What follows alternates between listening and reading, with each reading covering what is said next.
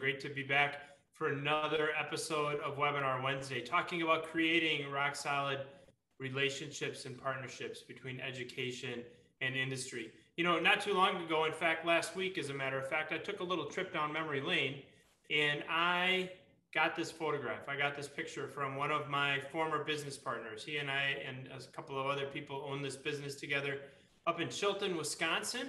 And it was a company that did a ton of metal fabrication. So he was driving through the neighborhood and took a photo and just reminisced a little bit about our great time owning that business.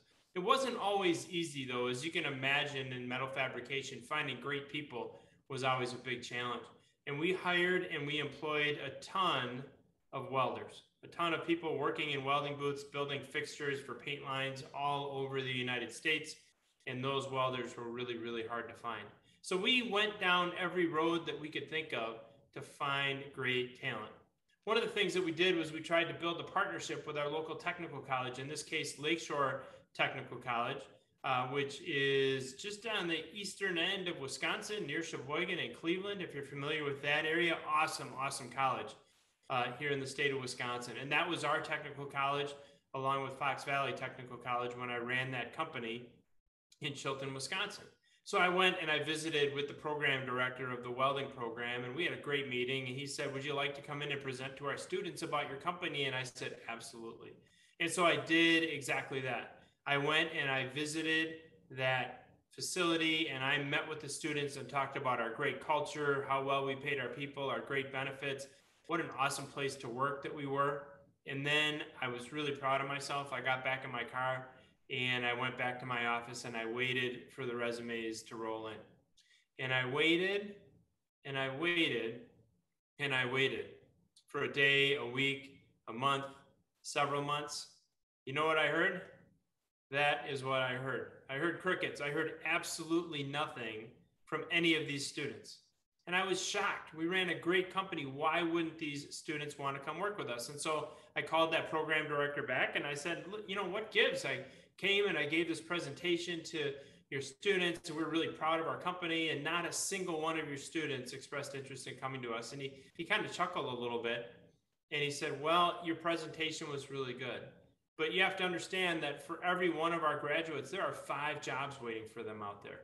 And there are things that employers do to put themselves at the front of the line when it comes to securing great talent." And he listed those out for me. He said they visit our facility not just once, but multiple times. They host plant tours for our students to come see their businesses. They know our college president and they know the deans of all of the programs in our college. They know the program directors. They serve on our advisory boards, and they don't just serve, but they actually attend the advisory board meetings. They serve on the board of the college, some of them, or on our foundation board. They sponsor scholarships for our students. They donate materials. They hire our students and pay them to complete their degrees while they are on their payroll, and they help fund our curriculum and equipment. And he said, if you want to get to the front of the line, it's not anywhere near enough to just come and present to our students just once. And I learned a lot that day about the importance of building really, really good relationships with not just our technical and community colleges, but our universities, our high schools, our K-12 school districts. And we're going to talk about today how you go about building those amazing relationships, because it isn't rocket science, but there is a very specific list of things that the people that have great public-private relationships, great relationships with their technical colleges and their school districts are doing. And I want to share some of those ideas. First, let's start with things that every single industrial employer, every single manufacturer should know about education.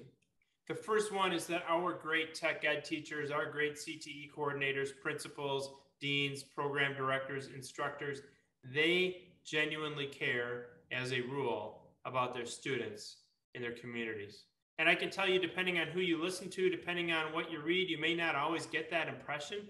But the truth of the matter is, in working with these people across the state of Wisconsin, across the Midwest, and across the United States, by and large, they have a genuine level of care for their community and for doing what's right. There's a bad apple in every single segment of our society and every job. It doesn't mean that every one of these folks is perfect. But the truth of the matter is, as a general rule, they really, really care about their students, their employers, and their taxpayers and their communities. Number two, the second thing every industrial employer, every manufacturer must know about education, it is not manufacturing. And if you expect your local educator to work and think and process and solve problems in the same way that you would as a manufacturer, you will be very, very disappointed. Because the truth of the matter is that education is a totally different world. And I've managed to learn that over the last 5 or 6 years of working in education after spending all those decades as a manufacturing CEO. It is different. It is not manufacturing. Some of the ways that it is different, you need to know that there are tons of stakeholders in education. In manufacturing, sometimes we can just make a decision. The CEO, the president, somebody in a position of power just makes a decision and it makes it so. We can make a decision on Monday, implement on Wednesday, and see the results on Friday. Education does not work that way. We have to appease and win over teachers, administrators, like school district superintendents, like college presidents. We need to work closely with instructors, CTE coordinators, community members, other employers. There are all these stakeholders in your school district, in your local community college, in your local university. And we need to understand that we need to build relationships with all of them. We'll talk about that in a minute. On the education side, one of the things I was most amazed by when I came over from manufacturing is how many rules there are. We talked about this already. They can't just make a change.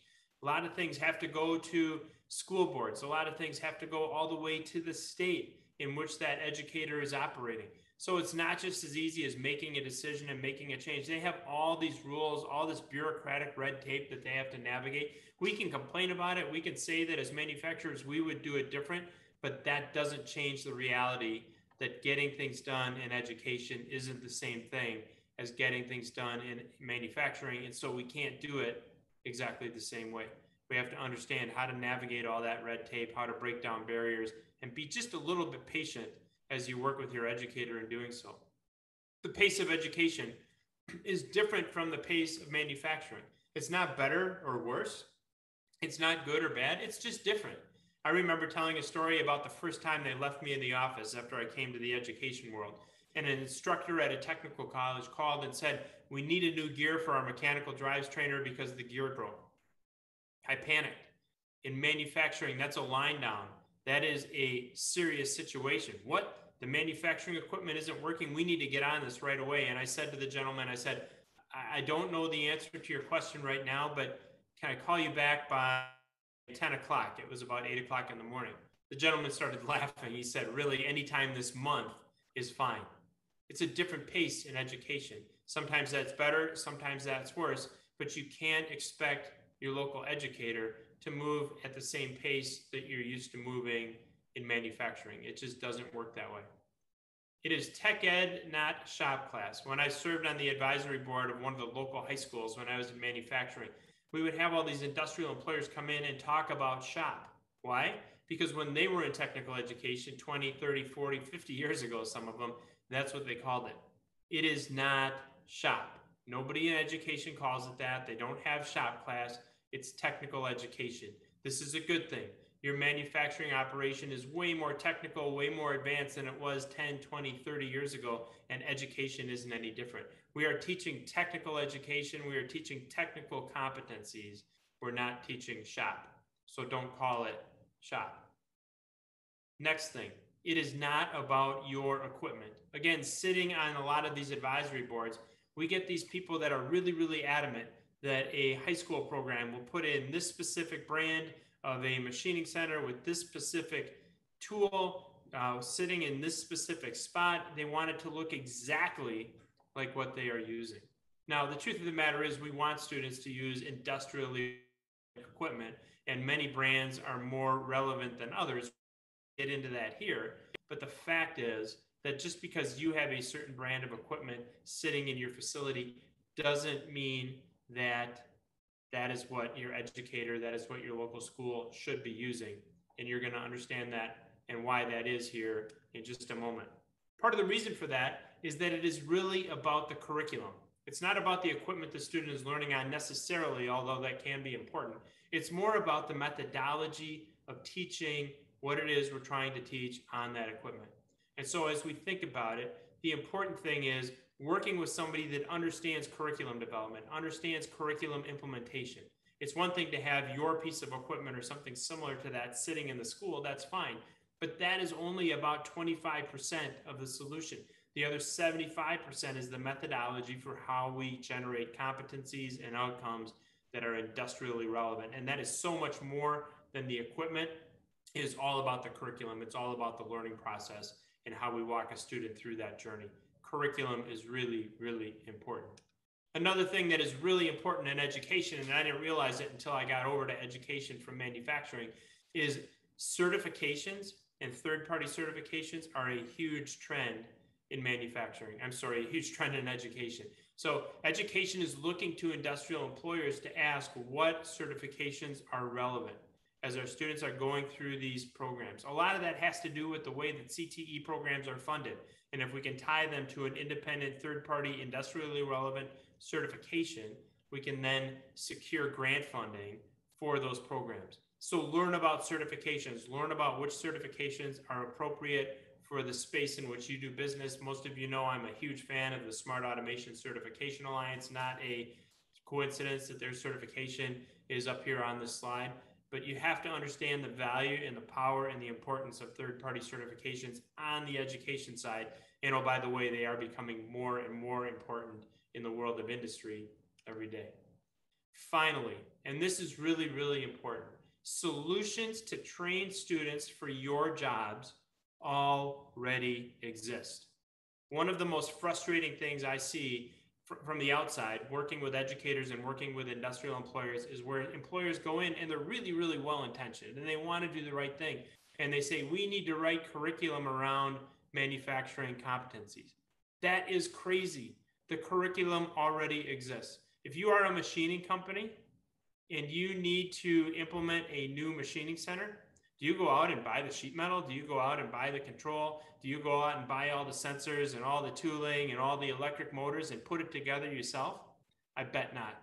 I bet if you're a metal fabricator and you need a press brake, you're not building that press brake from scratch. Why? Because the technology already exists and you realize that your highest and best use, the best use of your time, is to go ahead and utilize the technology that somebody else has already created to solve your problem, which is needing new equipment.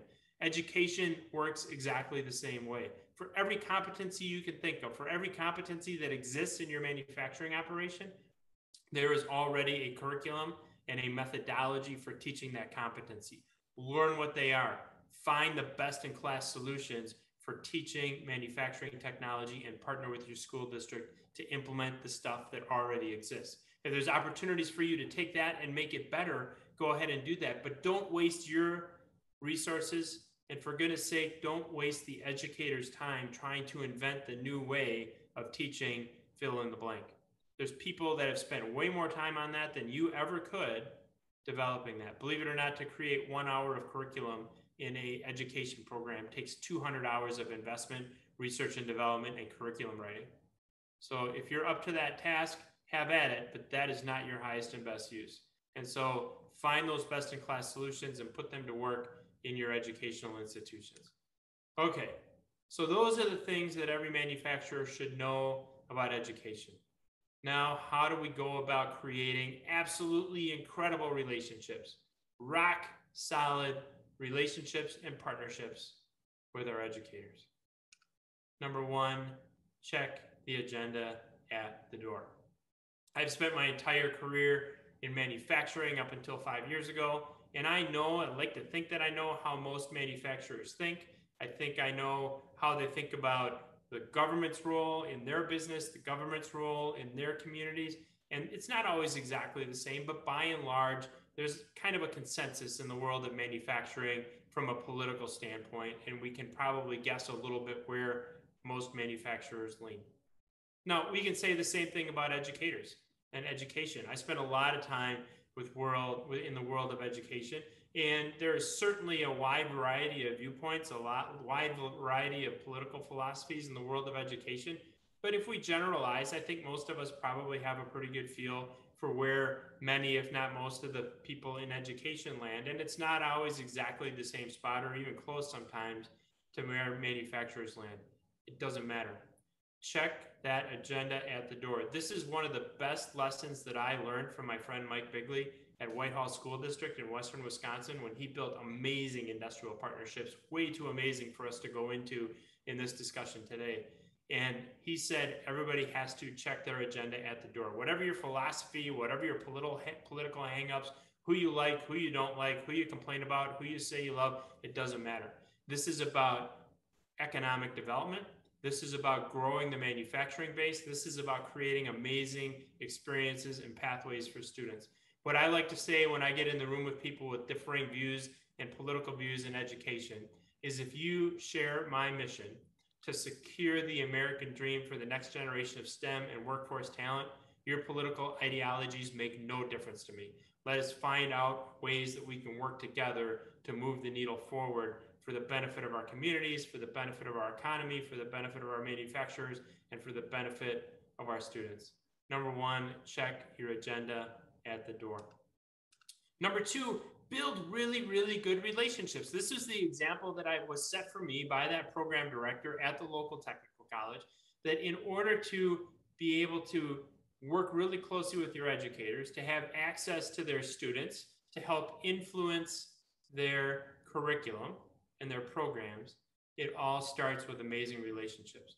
These are the people that you should know if you're working with your educator, be it a community college or a local school district. So let's start with the community or technical college. Every single technical college has somebody at the top of the food chain. Usually it's called a president, sometimes it's called the CEO, sometimes it's called the president and CEO, but everybody has a person in that position. Do you know the name of your president and CEO of your local community college? Have you met that person? Do they know your name? If I mentioned your company to them, would they know who you are? They should. These are the people that are producing the next generation of talent for your organization. You rely on them heavily, and you should know who they are. You should also know the vice president of the technical or community college, and sometimes there are many.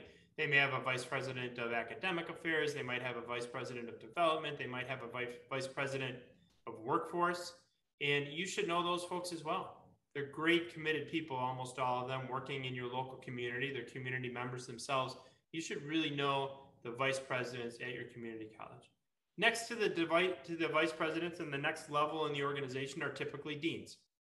And so you've got a dean of every program and oftentimes multiple programs. In other words, you may have a welding program at your local college and you have a CNC program and you have an electromechanical technology program and an industrial maintenance program and an automotive technology program.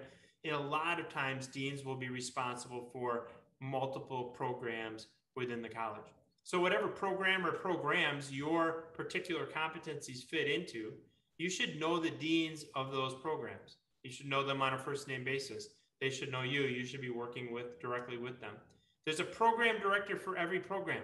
So if we think about a dean that has a responsibility for electromechanical technology, CNC, and welding, the welding program itself will have an individual who is responsible for that program. Usually it's somebody just above an instructor level, probably an instructor themselves, who works in the program and oversees that specific program. And finally, we have hundreds of thousands of amazing instructors. This is what we call a teacher at a community college or a technical college. Now, a lot of people don't realize this, but an instructor at a technical or many of them don't have significant formal training in teaching. Unlike somebody at a university or somebody in a high school district, they probably didn't go to school for education. Really, really good chance that they did not. They came out of industry. There are people just like you and me who worked a career in industry and decided to do something a little bit different, or maybe they're continuing to work in industry and they're an adjunct instructor in a program. These people are amazing. They know technology, they know their students, and you should know them. And you should build great relationships with them. These are the people that are going to connect you directly to the students as you're recruiting them. So that's what it looks like on a technical and community college basis. University is somewhat similar, although the president, CEO may be called a chancellor. The vice president in terms of academics is usually called a provost.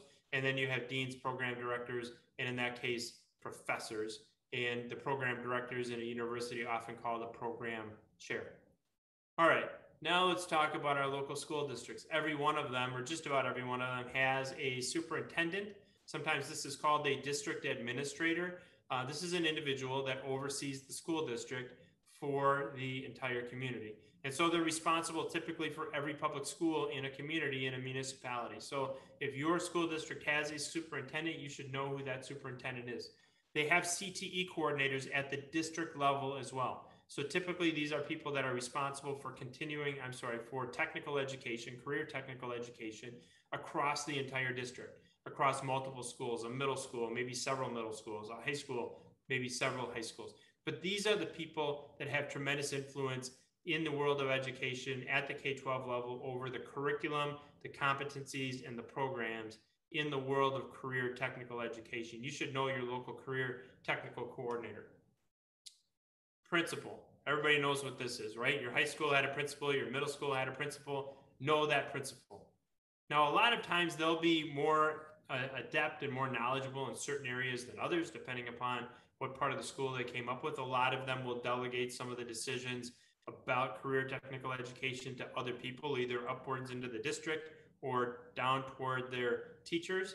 But you should know the principals in every single one of your schools that teach anything related to what you're doing, whether it's a high school program that is teaching something specific to your particular area of industry, or a middle school program teaching pre-engineering, teaching STEM. You should know who those folks are.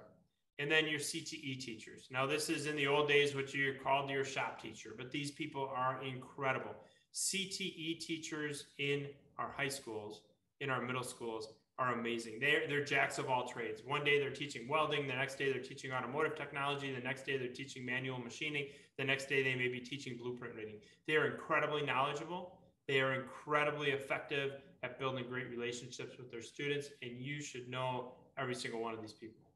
So the second step is to build amazing relationships. Know the structure within a community college, a technical college, your local school district, your local university and engineering program. You should know those people backwards and forwards. You should have first name personal relationships with the people in these programs.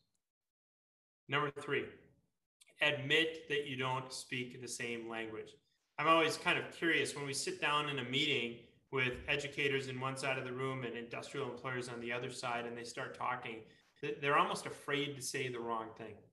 They're almost afraid to call something that it isn't. Some of you have heard my story about PLCs, and I was in front of a group of educators, and I was telling them about how PLCs are so incredibly valuable in the world of manufacturing. PLCs are the computer of manufacturing. We're taking inputs from sensors and probes and all other kinds of inputs for a manufacturing operation, and taking that information, and we are creating an output. We're changing the temperature of something. We're activating a switch. We're activating an actuator. And so I was talking all about how important PLCs were in manufacturing, and it was clear that I wasn't quite resonating with the audience. Well, in the world of manufacturing, a PLC is a programmable logic controller. In the world of education, it is a professional learning community. Two totally different things. So I was using this word that meant one thing to my audience and another thing to me as a manufacturer. Sometimes we have words in manufacturing that don't have corresponding words in the world of education, and vice versa. And so realize right up front and admit right up front that you don't speak each other's languages, that you're going to use words that the others may not understand or may not be familiar with, that it's okay to say, you know what, that's really, really interesting, but I don't have any idea what that means. Can you explain it to me? And that's true for both sides of the table, because there is a whole language in education, believe me, and a whole separate set of like letters that come together and mean something that I tried to figure out when I came over to the world of education that exist in one world or the other. And you really need to admit that you don't speak each other's language, and that it's okay to ask questions and to lower the defenses. And it's also, by the way, okay to say the wrong thing or call something the wrong thing. And it's okay to correct somebody if they call it the wrong thing. That is how we build trust. That's how we build relationships. But don't be afraid to speak up and recognize that just because you call things different things or aren't familiar with the vernacular of the people on the other side of the table, you can still create great relationships and create amazing outcomes. All right, number 4, ask to serve on their boards. These are the people that really have influence in the world of education. So every single college has a college board of directors or something similar to that. These are people, they're not paid. They're from the community. They represent a number of different constituencies within the community. Some are ex officio seats that are basically held for the head of economic development or held for a mayor of a community or something like that. And others are at-large seats, people that are elected to that board from the outside that represent the community, that represent outside interests. And every single college has a board like this. And if you can work it out to where you are serving on that board, and obviously you have to be selfless, you can't act in your own self-interest, but it is an amazing way to build incredible relationships, not just with the leadership of the college, but with other people who are influencing the program, influencing the curriculum. Every single community has some version of a school board. And there's certainly nothing wrong with running for your school board, or at a minimum, getting to know who your school board representatives are. And so when you want to share an idea, when you think something could be done a little bit differently, that is a great venue for you to share information. So serve on your school board, run for your school board, support local people that are serving on that school board, and build relationships with them. Every college, or at least most of them, have a separate foundation. This is a separate nonprofit organization that basically becomes the trust of gifts that are given to the college. So most of the time when somebody gives a gift to the college, they're not giving it directly to the college, they will give it to the foundation that supports the college. And there is a foundation board that is responsible, has a fiduciary responsibility for protecting the value within the foundation and for allocating funds within the college to the areas where they will do the most good, always in consistency with what the intentions of the gift were when an individual made that donation, made that gift to the foundation. So it's a great opportunity. I serve on a foundation board at a technical college. It is awesome. What you learn, what you see, the relationships that you build, really, really important. And then when it comes to your community and technical colleges, if you or a member of your team is not serving on the advisory board that relates to the program for the students that you are hiring, I don't want to hear from you about not being able to build a great relationship with your college. These are the people who absolutely determine what is taught, how it is taught, by whom, in what way. They communicate the function that is taking place in private enterprise, the things that are taking place in your business, the trends that you're seeing in your world of manufacturing, the challenges that you're seeing in hiring and maintaining an amazing workforce. And these boards provide tremendous value to the program. I can tell you, in working with college deans and working with program directors, almost any time I go in and suggest that they think about doing something a little bit differently, the very first thing they'll do is point to their advisory board and say, we do what our advisory board tells us we should be doing based upon what they are seeing in manufacturing and what they think about our programs. This is one of the uniquely amazing things about technical education at the technical and community college level, is how much influence local employers have over those programs, but only if you're there, only if you're at the table. And it's not good enough to just put your name on the list. You have to go to the meetings. Most of them are twice a year and they last about an hour and a half. And oh, by the way, they give you pizza to eat while you're sitting in the meeting. And it is amazing what you learn from other employers, what you learn about your community college, and how much influence you can have over what and how is being taught in your local community or technical college in the program that relates to your business. All right, so those are the first four. The final one is offer your resources. Now, sometimes employers get a little bit scared when the college or the school district shows up with their handout asking for money. And we tell school districts and we tell colleges, ask for help, not money. Don't go to your local employers begging for cash. Go to them begging for advice. Go to them begging for input. And if they believe strongly in what you're doing, the cash will come. But I can tell you, when we talk to industrial employers, one of the greatest ways to build amazing relationships is to help them fund curriculum and equipment acquisition. Now, here's a warning and a caveat to that. The last thing I want to see any industrial employer do is take some piece of equipment that's past its prime, that you've been using for 10 years, that isn't being used at full capacity for whatever reason, you don't need it anymore, and pick it up and give it to your community college. They may say thank you, but trust me, they don't want it any more than you did. And there's no value in teaching a student on technology that's 10 years old. And so keep those donations to yourself. And they may make you feel good, but they don't do anybody any good. Talk to the college, talk to the school district about what they're trying to teach, how they're trying to teach it. find a great partner on the outside that can provide a learning system, not just a piece of equipment. Learning system means curriculum, it means e-learning, it means equipment that has been designed to deliver the outcomes and the competencies that are being sought. And so help fund curriculum and equipment. And that's a great thing to do, but just putting your money where your mouth is isn't the only thing that you can do. And that's why at the top of the slide, we use the word resources, not money. Because the truth of the matter is, other things you can do is to lobby your school board members and legislators. Now, when I say lobby, I put that in quotes. It's not like you're hiring a formal lobbyist necessarily. It's not like you have to take a big trip to Washington, D.C. twice a year. But as you're building relationships with your local school board members, as you're building relationships with your federal senators, with your Congress people, with your state level assembly people, legislators, Senate, however your state is set up, is you're building relationships with those people. Don't be afraid to tell them how important it is to provide the right kind of funding for the right kind of initiatives. It's not just enough to throw money at a problem, but if we have programs that are specifically designed to train a student for competencies that are important in your world of work, please share that with your school board members. Please share that with your government officials, because they can drive capital and investment back toward the kinds of things that will benefit you, benefit your company, and most important, benefit your students in your community. Advise them on their curriculum. We tell them to ask for help, not money. You should offer help. Offer to spend time with them. Offer to them to review current programs. Offer to show them what it is that you're doing in your manufacturing operation and how your technology is changing, so that they understand how their technology should be changed. So that's not putting money where something is, that is advising and offering your time.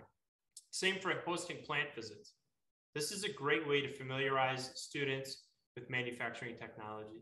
Now, if your plant is still one of those that's maybe a little dingy, isn't clean, isn't well lit, you don't have the ceilings painted white, it doesn't look like the kind of place you would want your kid to work, don't bring somebody else's kid in there and try and convince them that that's their job or that that's where they should be working. But if you have one of the hundreds of thousands of world-class plants that exist across the United States that may even be air conditioned, that are clean, that are modern, that are comfortable, and you can bring students into that environment and show them what Industry 4.0 manufacturing, what advanced manufacturing looks like in the year 2021, please open up the doors to your facility and invite the students in so they know how amazing a career in manufacturing can be. Sponsor scholarships. So this is a great opportunity. You do it through the college's foundation. You can be really, really specific about the types of scholarships, the types of students in terms of what programs they're in. You can be specific in terms of how they qualify for the scholarship based on things like what kind of grades they're earning, what kind of classes that they're taking. But you can sponsor a scholarship toward a specific student. And I've done several of these, and I can tell you it's one of the most rewarding things that you do in the community and technical college world, where a specific student is awarded a scholarship that you funded or helped to fund. That is incredibly rewarding. And believe me, they never forget it. Attend college events. So your college is having golf outings. Your college is having open houses. Colleges are having continuing professional education events where you can learn about new technology, learn about things that are going on in education. Follow them on social media, pay attention to their website. And when you see an event that looks interesting, go. I can tell you sometimes the groups for these are much smaller than they should be, and you can get access to students and access to faculty and administrators in a really, really efficient fashion because they're all there. So as your college is having events, as they're having dinners, silent auctions, they all do this kind of stuff. Get involved at that level. It's really, really valuable. Consider foundation support.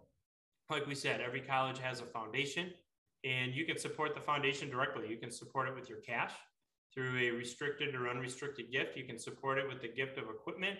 Again, as long as it's something that applies to specific curriculum that's already been developed, so we're not reinventing the wheel. Consider supporting the college's foundation.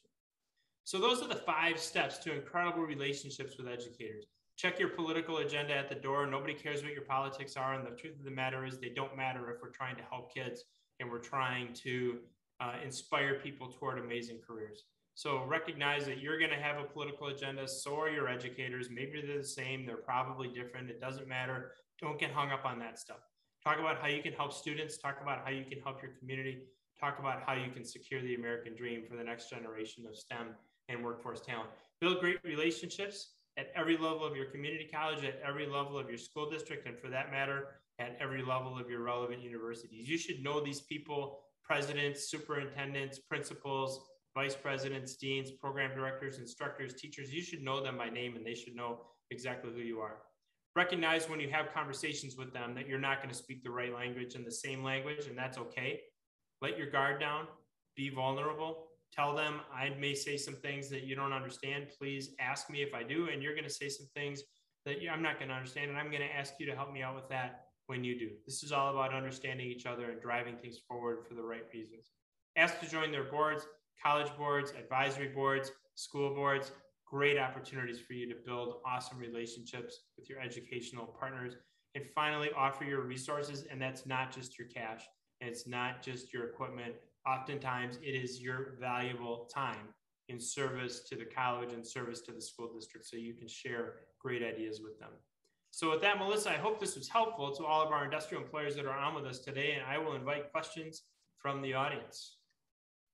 Absolutely. Thanks, Matt. And I think we just have one question, which I think is a great question. And that is, you mentioned technical and community colleges. Quite often, does this apply to universities as well? It does. Yeah, great question. So universities are a little bit different.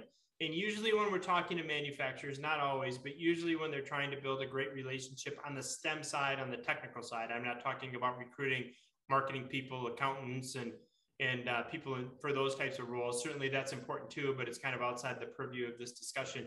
We're usually talking about their engineering programs, mechanical engineering, manufacturing engineering, electrical engineering, industrial engineering, that relate directly to the work that the manufacturer is doing. And so all of those best practices absolutely apply. Some of the people, as we suggested in the webinar, may have a little bit different title. I'm a chancellor instead of a president. Sometimes we'll have a chancellor and a president. So the titles might be a little bit different, but the methodology and strategies are very similar. Perfect. Thank you so much. All right. Well, thank you, Melissa. And thanks everybody for being with us. A great discussion about creating amazing industrial and education partnerships. Went a little long this week, but we had a lot to share with you. And we will be back next week. As you know, if you're a regular attendee, we are here every single Wednesday at 2 o'clock Central. Hope to see you again.